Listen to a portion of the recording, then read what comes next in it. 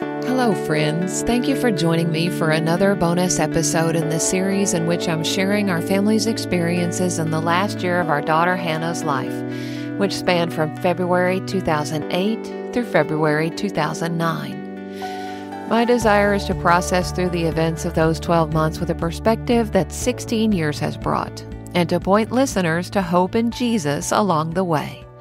I'm grateful you've joined me. This is bonus episode number 134, Learning to Wait Patiently, November 13th, 2008. We had all thought, rather naively I suppose, that once this second round of radiation treatments was completed, Hannah would have some time to enjoy just being a typical teenager for a while before starting chemotherapy again. She was excited about the prospect of having a healthy immune system and no longer being isolated. She had not attended school since September when we pulled her out of class to inform her that her cancer had returned, and she was anxious to get back. After all, if she was to achieve her goal to be the valedictorian of her senior class next year, she couldn't fall too far behind. We didn't realize how long it would take her body to recover from the extensive radiation she had undergone.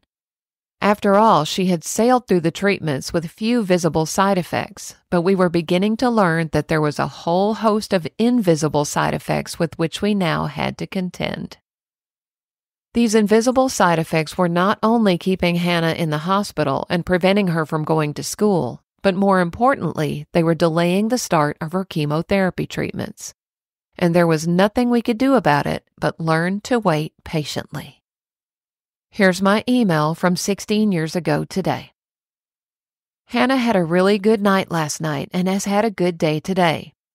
Her throat is getting much better and she feels better overall, but her ANC, or immunity, has dropped down to 24. This is the lowest it's ever been. It was 42 on the second day of her last hospitalization.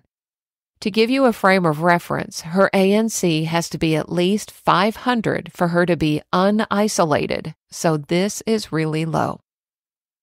Her red blood counts were low too, so they gave her 3 more units of blood and some additional platelets today. Her blood cultures are negative so far, so that's good news, and it helps that she's feeling better. But it looks like we may be here a while. They've explained to us that the radiation really zapped her bone marrow, and it's just taking it a while to kick in and start producing new blood cells on its own. They tell us that this is normal and not at all unusual after the type of radiation she had. It's been a little bit discouraging, though, because we had actually been starting to talk about Hannah going back to school in the next week or so, but we know we must wait patiently for her body to heal. Please join us in praying specifically that her bone marrow will begin to produce healthy blood cells soon. Not just so we can get out of the hospital or so she can start back to school, but so we can begin the chemotherapy as soon as possible while those tumors are still feeling the effects of the radiation. Thank you so much for your prayers. We are so thankful that God is good all the time. Jill and Brad.